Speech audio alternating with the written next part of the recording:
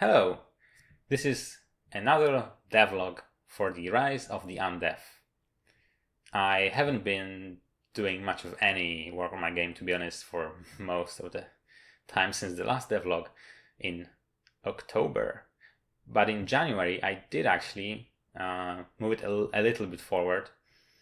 I have added a gun to my player and allowed them to shoot it. Which I will now demonstrate. And I added this beautiful crosshair to see where's the center of the screen, but yeah, it kind of is on the face of the character. Anyway, so right-clicking, I am spawning a projectile that goes wherever I'm looking with the camera right now, and upon collision with the zombie, it kills it, making it disappear.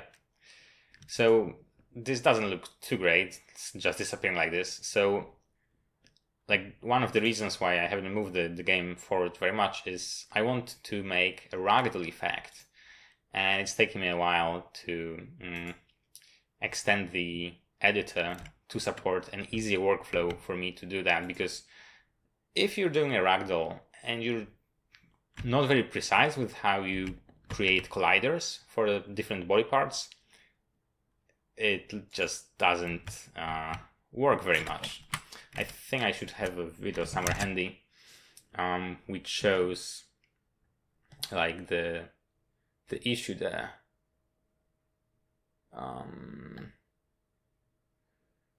Where was that? There was something else here. Let's see. Videos. Yeah, I have this. So this is what I want to get, right? Let's play the game. Yeah, this is what I want. But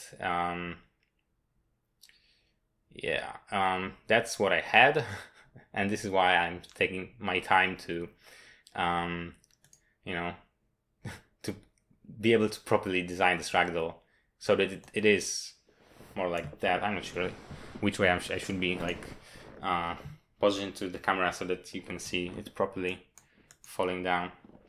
Anyways, right, so in January I added the shooting, and recently I also played around with some logging and stuff. So as we play the game, we will be able to see the logs being actually sent over into my local instance here of sec. Okay, see the events are coming in as the player gets hit, yeah, by the zombie. So I've got here all the different details on the setup of the system, the version of the game, and the stride, etc. And all the events like jumping, which I see I had a break on, right? If you jump here in the game, you can see, come on, jump, where's the jump event? Yeah, there we go, jump event, yeah. So yeah, that's pretty cool, isn't it? And I kind of played around with how I want to log things in general. So you usually would like create a static instance of a global logger and log to that, which I thought, maybe it's too verbose, So I created an extension class. Let me find it here. Yeah, which has like a ton of different methods that basically are templated for different number of parameters and different logging types. And then in the code, let's find the game event listener system. Yeah. So here it just says this log info, and then I give it the message template and parameters, and it's figuring out, okay, yeah, this is this kind of generic method, and it also provides the name of the method that, like you can see here, but it's very small font. Member name, what's the name of the method that's logging, the line of the file which logs it. From this object, I'm taking the name of the class, so I don't have to specify any of that. I just have a universal extension that provides me all this cool stuff. And also I can even like add an initial scope. So I have a context provider which uses local state for a given asynchronous thread or task more. So in the global scope we have all those things I mentioned, like the version, etc. But I could create a new scope with this method and give like special parameters just for a single component, which would be running asynchronously, to have this additional data included in every log statement within that component.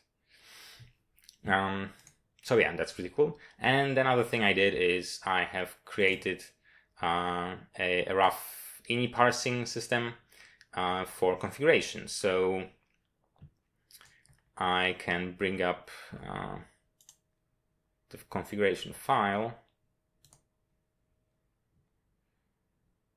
Right, basically I'm trying to leverage as much features of Stride because it's a huge game engine and there isn't everything documented well, but as I read the source code I'm learning a lot.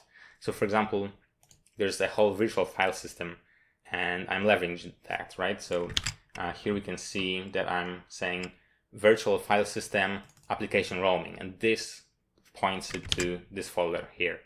So sorry, within this catalog, yeah, roaming. And I have a config ini, which contains, right.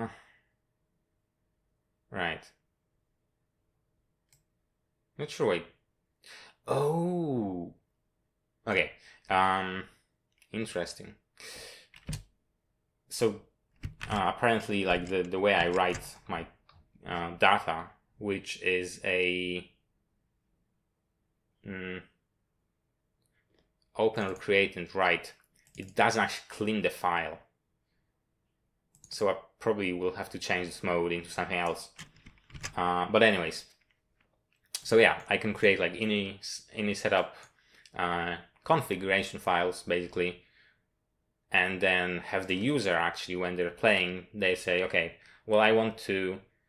So for example, they have an issue, right? So I'm telling them, okay, can you turn the log level on? And then, for example, there will be a setting here that says log to file, and they set that, and now as they play, they generate this huge log that I'm gathering here, for example, in sec locally. They're gathering this in their file, and then they can send this file to me for analyzing it, you know? So that's pretty dope.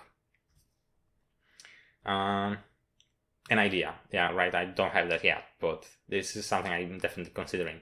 So yeah, I can read configs. Pretty cool. And well, that's it for now.